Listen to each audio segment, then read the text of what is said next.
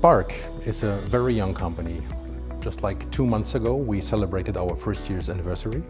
We are a startup in Luxembourg dealing with space technologies, space propulsion and software simulation. These are our core developments. For SPARC Industries, it is very important, actually it's a key ingredient to have access to very specific, rare and sensitive data. This data you cannot just search on the internet, you have to ask specific people and specific companies in order to get access to that data. This is what we do, and we find open doors partly because we come from Luxembourg. Luxembourg has a stamp of neutrality and is considered as a solid and reliable partner.